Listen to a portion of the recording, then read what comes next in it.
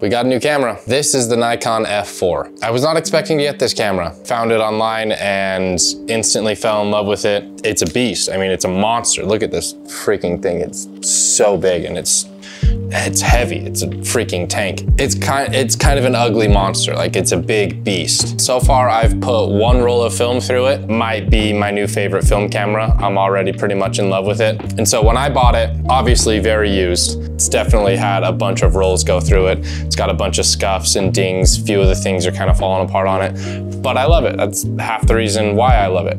And so I just barely finished my first roll of film through this camera. And I just wanted to take you through the roll of film, kind of give you my first thoughts, my first initial impressions on what it's been like to shoot a roll of film through the Nikon F4. For most of these images, they were shot on a 50mm f1.8, and that one is a manual focus lens. The reason I really love this camera is the fact that it is capable of shooting on autofocus lenses. Like this new one that I just barely picked up. This is the Nikon 85mm f1.8, but this is an autofocus lens, and this is going to be my portrait lens of choice from here on out. One of my favorite things that I love about this camera is that you can take this entire eyepiece completely off, and then you get to have this cool top-down view. You know, you get to shoot it looking like this, like you're on a real vintage camera. And so that's a lot of fun. You get to take the entire eyepiece off. I've really liked trying to shoot, you know, waist level and see how that goes. I think that's been really, really fun. And I love the versatility of this camera. Like, it's big, and it's not one of the cameras that you're gonna take around and carry around everywhere with you. But I love the way that it feels in my hands. I love the way that the autofocus works. And so far, I'm in love with the images. I love that it also has a vertical grip that just comes naturally with it. And so it's just a burly kind of monster camera. And so far, I've really enjoyed shooting with it. So let's take a look at some of the images that I've shot so far on this camera. I'll give you kind of my ideas of what I like about them, what I don't like about them. It was my first roll through the camera. I was still learning about how the camera operates, its kind of quirks, its bugs, the things that are a little bit odd and kind of strange about the camera, because every vintage camera is going to have some kind of oddities with it. It's going to have a few things that you kind of have to learn how it works and how it takes an image. You kind of also have to notice how the light metering works. You know, this has something called matrix light metering. It was the first time that Nikon put out a camera with their brand new matrix light metering. And so it's kind of a unique thing that you have to learn how that's going to function in the real world. You know, is it actually going to be, with your style of shooting, is it going to make it so you're constantly overexposing images, or is it going to make it so you're constantly underexposing images? Or if you typically like a whole bunch of backlit scenes, is that going to mess with the matrix metering? Matrix metering is really advanced, I guess, for the 80s when this camera was put out. And so far, I think it's working really well. Looking at these images that I've shot so far on the F4, I think a lot of them are really in good exposure. I think the camera nailed the exposure pretty well. I know I was playing with the exposure compensation a little bit, and I typically like to overexpose my film quite a bit a lot of the times. I really enjoy the look of blown out highlights and really kind of opened up blacks when I'm shooting on black and white. This thing's beautiful. This camera, this is a dream. I can't wait to do a portrait session with this thing. I think doing a portrait session on this is going to be where this camera really comes into its own. Still learning a little bit about it, but let's take a look at this first roll of Kentamir Pan 400 that I sent through it, and you guys can judge how good or how bad these images are. These are the first images that we shot on the Nikon F4. We're gonna take a look at these images and get a rough estimation on some of the mistakes that I'm possibly making, see how the camera is metering for exposure, just kind of giving an all-around feel for how this camera works before we take it out on a proper photo shoot. This is just some walk around stuff, going to the park with a friend. I also gave the camera to my little brother, let him shoot with it a little bit, just to get a whole feel for what the camera is doing, how it's operating. And at first glance, I'm in love with these images. I'm really happy with this one of this couple sitting in this gazebo. I really like the darkness that's happening around these edges while still maintaining a lot of detail and light where the actual subject matter is. I think this one gives a good feeling. I'm really pleased with that one. This portrait of Clay just, there's something not right about it. There's something, it might be too soft. And for whatever reason, I thought I had my focus tack sharp on his eye when I shot this one, but it's very possible that I just had too slow of a shutter speed, and that's why it looks like there's a little bit of that motion blur, even though his hoodie looks like it is tack sharp, but his face isn't. So it's possible that maybe I did miss focus. I'm not totally sure, but looking at this one, I'm getting excited for what potential portrait sessions we can do with this camera.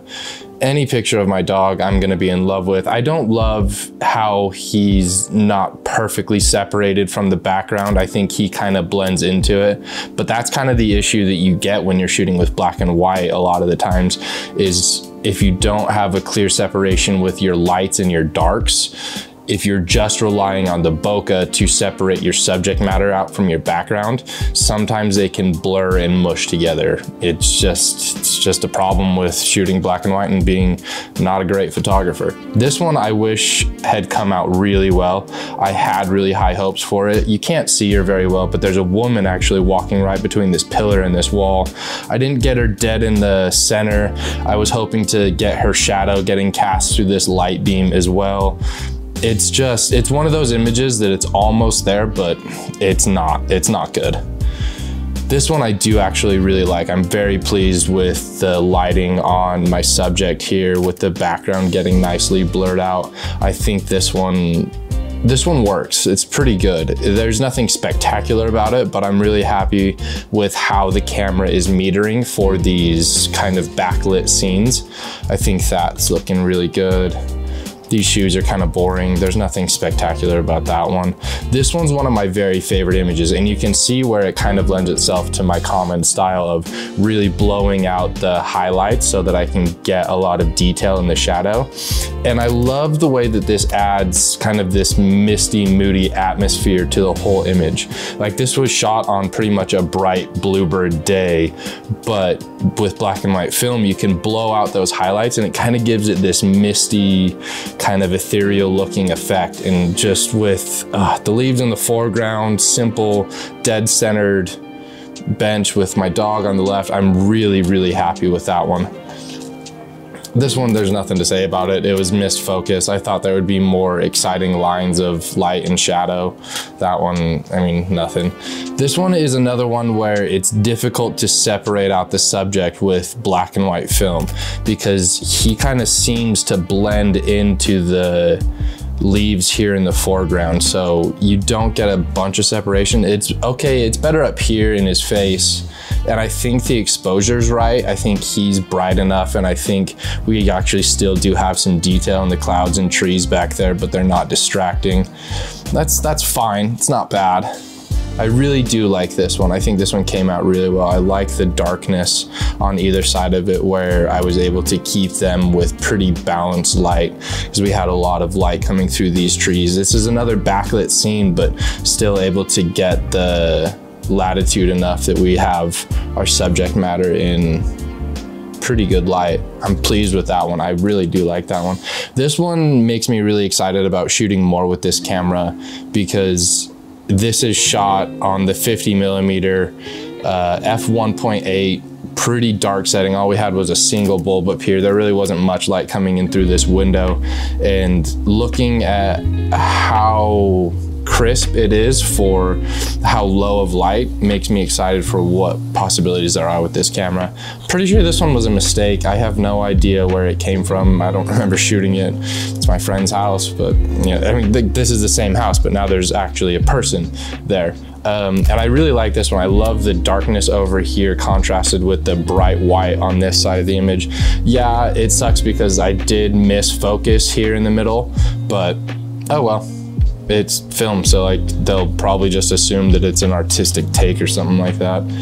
This one was definitely shot by my brother because this is his dog. And being able to hand the camera to someone who's never shot film before and know that they can nail exposure, that speaks volumes. That makes me really excited. Oh, I love this one. I'm super excited with how this one came out. This one was shot through a pair of bars on the 7th floor of a parking garage overlooking this clock tower. And the detail that came out of this one, this is again on that 50 millimeter. No. This one was on the 85 millimeter. Wow, I'm very pleased with that. I think that's very fun. I think maybe shooting some more architectural stuff with the 85 millimeter could be pretty fun. That one, my brother must have shot this one because it's his kid, but also, I don't know, that feels like it's motion blur. I don't think he had high enough shutter speed for shooting indoors with that. I don't know who shot this one, but I really like it actually. I like the big black triangle right in the middle with just plain simple blank white blinds behind it. That's kind of art. I like that. This is just a standard dog photo, but again, it's nice to see that the exposure metering on the camera is working really well. Yeah, I love the way these are exposing. They're really keeping the subject, like the actual center weighted subjects, really well lit, and while letting that background just fall away into darkness and nothing. That's great. Yeah, we are very, very happy. This is again another one that my brother had shot. And so it's really awesome to see how well this camera performs in someone's hands that has never really shot film, that doesn't know what you need to do with your exposure or anything, and know that you're able to still produce some really good images. Oh yeah, see, we're loving this. We're loving the way that this light is all properly balanced with the darks in the background and a really bright centered subject matter. I love that one. I really like that. I'm impressed with this as well. I like how even on a backlit scene where we're getting a lot of light from this window, our subject right in the middle is actually still really well exposed. It's not falling completely into shadow, where a lot of light meters will balance too hard for your highlights and they'll darken too much here. Wow, I'm really pleased with that. I think that one's a really good one. I love this one of my niece right here. I love the light on her hair where everything else is in shadow. You know, kind of standard Christmas time. Oh, yes. We're in love with this. Okay, man. Okay, Kentamir Pan 400. I've been ragging on it and saying that it's kind of like a garbage, low-class film because it's super cheap. But man, this is changing me. I really like this. I think this is looking really good. I'm super pleased with the shallow depth of field, the amount of detail that's stayed in this. Wow, I am in love with that 85 millimeter. I cannot wait to do some more portraits with that. I do love the kind of feel of this one. I like the darkness of the grass up front, and then she's positioned right between these two lines of shadow with the trees. I like that a lot. I think that one's got a feel to it. This one's garbage. Like, I don't know what on earth I was shooting. I don't know what it was supposed to be, but there's no detail in the sky, which is fine if that's what you're going for, but like, there's also nothing to look at in the foreground. That's just garbage. This is one of those stupid film photos that, like, it's kind of freaking awesome because it's not good, you know? This is one of the ones where you can say, oh yeah, it was supposed to, like, this is my artistic take on, you know, I blurred it out on purpose. No, it's just me missing focus, but for some reason I still like it. I think it's great. This one of this stupid tree, I thought this one was gonna be so good. I had such high hopes. I thought this shadow was gonna be nice and crisp and would have this perfect line of the tree and the shadow and the lake in the background with this couple walking, but it just doesn't do it for me. I don't like it. I'm not happy with it. I am pleased with this one. I think it's fine. There's nothing particularly great to say about it. Just a clean image. That one, I really love how well this camera is performing in backlit situations because I do shoot a lot of backlit subjects, and being able to maintain the exposure here and have enough detail in the shadows while not completely ruining the highlights. They're pretty blown, but there's still a little bit of detail there. This one I like this. I like this one a lot. Yeah, I'm happy with that. Man, you can even see me in the reflection of her glasses. Wow. yeah, we are very pleased. I love the way this whole background is just melting away to nothing. This one feels so good. I really love the contrast of blacks and darks with her face ringed with this kind of lighter part of her jacket. And so you have this really nice framing of black there, black up top, everything bright that you want to be looking at here. I'm not exactly sure where my focus went. I think I got right here, maybe on the top of her glass, because this one's definitely out of focus on the left, but wow, we are very happy with that one. Oh, I am in love with this. I think this is one of the best photos that came out of the roll. This could be the best photo that came out of the roll. This is actually shooting through 2 panes of glass. And so we're on a corner here where I'm shooting through this glass, and this is actually a reflection in the other pane of glass that goes for, it's sorry, complicated, but man, I'm really happy with that. I can't believe that the Nikon was able to grab focus through all of that messy stuff in front of it and still nail that. God, I love that one. Oh, I mean, I'm always going to be happy with it when it's my dog. And so that's great. I really like that. I think that one's well balanced. This one, oh, I had such high hopes for this one. I thought this was going to be such a good image, but in all honesty, like, it's kind of garbage. I do shoot a lot of dumpsters. Dumpsters are fun. But there's this guy right in this patch of sunlight, right in the very middle. And I thought he was perfectly exposed. I thought it was gonna be like this darkness that really brought your whole eye into the very center of it, and there'd be something exciting to look at. But there's just not enough detail of him about what's going on. So like, you don't really know where to look.